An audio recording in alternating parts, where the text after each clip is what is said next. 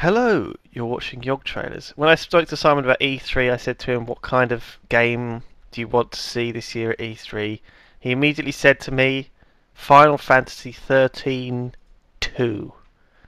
That was it was right at the tip of your tongue, wasn't it, when I asked you? Because... I think I'm being misrepresented here.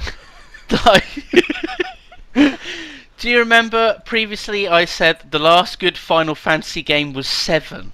Yeah. Do you remember that? Yeah. And then a lot of people didn't like it. They said the last good Final Fantasy game was actually Final Fantasy VIII. But that's completely irrelevant because the point still stands that that came out on like the PlayStation 1. Do you know what I mean?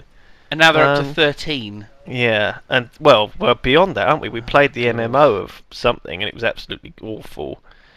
But apparently 13 did well enough that it deserves a sequel.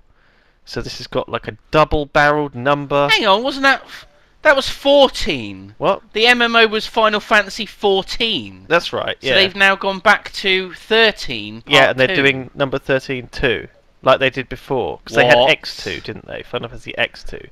So this is Final Fantasy XIII-II. Now, I kind of like Final Fantasy, and I'd like to play it again, I guess, but...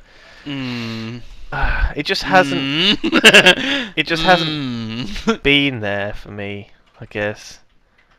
In the past 5 years. I feel like I've moved on from Final Fantasy, you know? I've moved on. And the rest of the world should move on too. We should just mourn the passing of it and just find something new. Just anything. The Persona games are quite good, so I hear.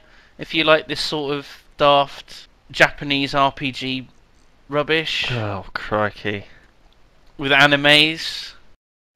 And girls with very, very thin legs. Well, there you go. Did she just chop up a bird at the end of that? There was just feathers just went. I don't know. Maybe? I don't know.